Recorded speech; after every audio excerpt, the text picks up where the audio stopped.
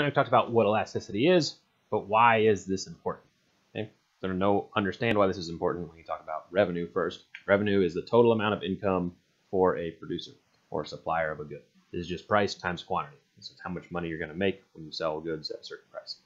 Elasticity is important to help producers set the right price to increase their revenue. So let's take a look at an example. We'll look at the market for pizza. So here we have the demand for pizza. So let's say this is Tony's Pizza, and Tony wants to calculate his revenue, which is just his price times his quantity. We have a demand schedule in the top right for Tony's Pizza. Let's say Tony is selling pizzas for $40, and we want to know what's going to happen if Tony decides to lower the price to $35. So first off, let's calculate the revenue for $45 a pizza. We set the price up here to 45. We're going to walk over here and see that our quantity demanded will be 1.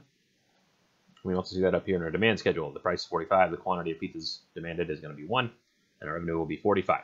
So that's the area of this rectangle will be our revenue. We lower the price down to $40. Then we're going to widen out this rectangle, right? So we have $40. We're going to go all the way over until we intersect with our demand curve, and that's at 2. So now we have the area of this rectangle, which is going to be 80, 40 times 2. Or up here we have a price of 40, quantity 2, and revenue is 80. So if we lower the price, we can see here that lowering the price is going to actually increase our revenues, right? You can also see it up here. We go from 45 to 80, but you can also look at the area of these rectangles.